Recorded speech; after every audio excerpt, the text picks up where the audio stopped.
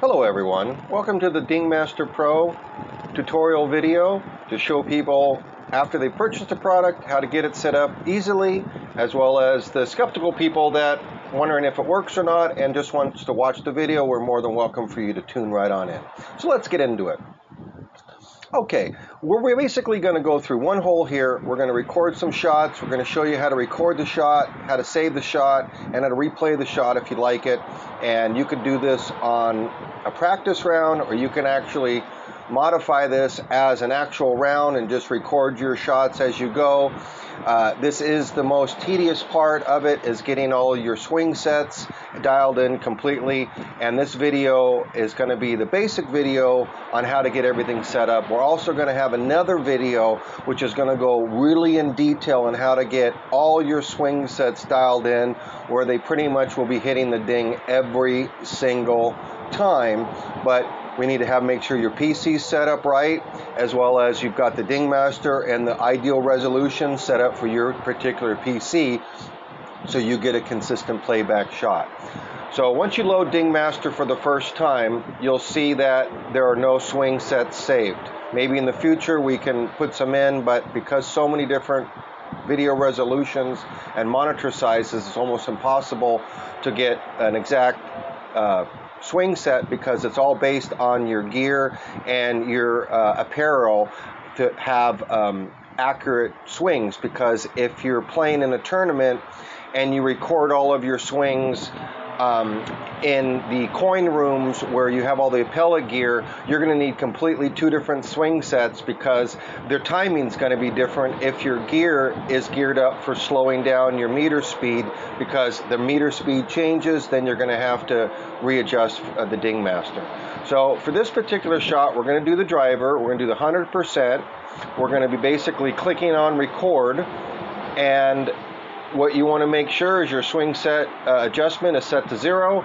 You get ready to record your shot, and let's begin. We're going to go ahead and just click record. We're going to do our normal shot. You want to try to not move the mouse as much as you can. Once you click record, go right into your backswing. Try not to move the mouse as the meter's on the downswing, because it just makes more segments and it makes a more unreliable swing. So I suggest that you make the swings like I demonstrate here, because then ultimately they'll be the most reliable swings for you. So let's begin. Here we go.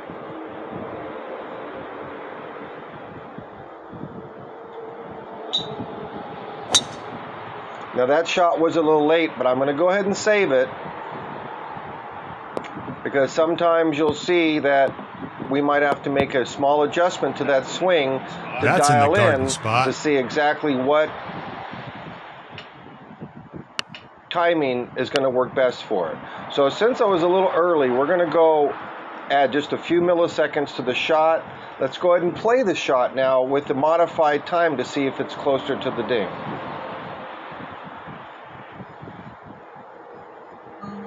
Perfect. Now you can see that I ideally would leave this, even though the adjust swing is set to 1, because it's a perfect ding. This is going to be probably the most reliable. If you've got this situation, again, let's try this again. Get back. And if I get a perfect ding this time, it's pretty much letting me know. There we go. The program's liking the swing set. It's playing back ideally. This is a good to save. Again, even though the adjust bar, now in the extended video, we'll show you how to go in to modify the file itself to compensate for this if you just don't want the adjust bar to say 0 on all your shots. It depends on how particular you are. So I just wanted to show you that's how you're going to go ahead and make your first shot. So I'm pretty confident in my 100% driver. I could go back to the tee and make my 98, 99, 97 all the way down and get all my swing sets in. Now, we made some extra ones in for the driver. Some people like to get fancy like Tiger Woods and use the driver around the green. We've allowed you to do that so you can do those kind of shots in confident, but ideally most of the time you're going to be using your shots between 100% and maybe 80%. Very rarely you're going to want to fill up these lower slots with your higher clubs, unless that's what you want to do. Now, when your irons, you're probably going to want to make quite a few. Now, your wedges, I recommend, especially if it's you're around the green, you're going to want to make almost every wedge and make a good wedge and save it, because that's going to be probably your most utility package, because your wedge really will be one of the most clubs you use in your bag, especially if you're around the green and you're trying to chip in for shots. You want to be able to have a reliable, consistent, swing back. And then the putter, obviously, you're going to want to use all the percentages in the putters, because as you advance to higher stages, your putter really needs to be reliable. It needs to know the exact percentage, as well as be able to hit the ding, or you're not going to be making your longer distance putts. So we just made a nice successful driver, 100%. Now we're going to go ahead and make a full iron. Okay, we're going to figure out what my full iron is. We're going to basically say it's a 135. So we're going to go back to the 100%. Okay, for this particular shot, I'm going to go ahead and add my backspin, because the way we've designed Ding Master is that you would want to make your adjustment on your ball dot before you do your swing. We couldn't really make it where it would do the back swings. There's just too many combinations. So that allows you to preset your ball position strike. If you want to be able to have the ball hit and stick, you would want to have full backspin. If you wanted the ball to hit and release, you would have it more toward the full forward spin.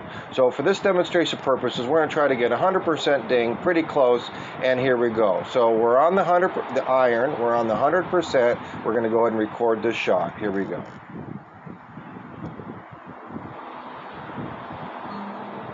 Well, that was a perfect shot. Let's go ahead and save that.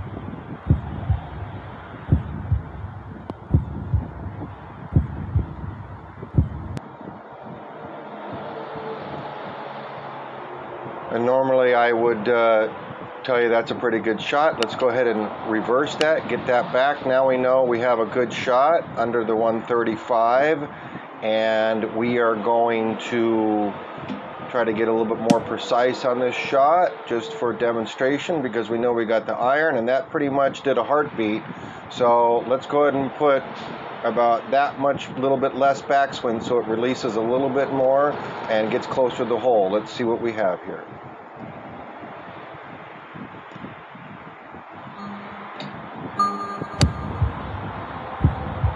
Now you can see that swing is perfect. I don't need to make any adjustments to it, and I'm very happy with the iron 100%. I've already saved it.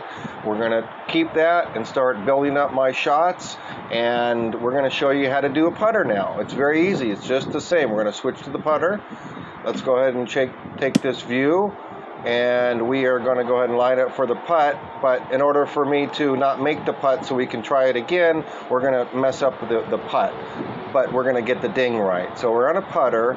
We need a 30%. So let's go ahead and pick, well, for this particular shot, it says that we need a 30%. So let's go ahead and pick the 30%. Boom. And now we're going to just put it over here so we don't make the shot, but we're going to certainly try to ding it. So here we go. Let's record this shot. Go to 30%. Release. Try to ding it. Save that shot. It was very close.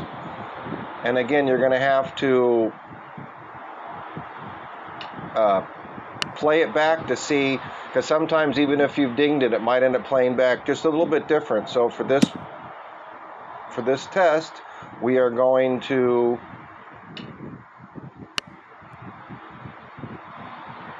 take a gimme and come back to that putt, and we're going to try this again.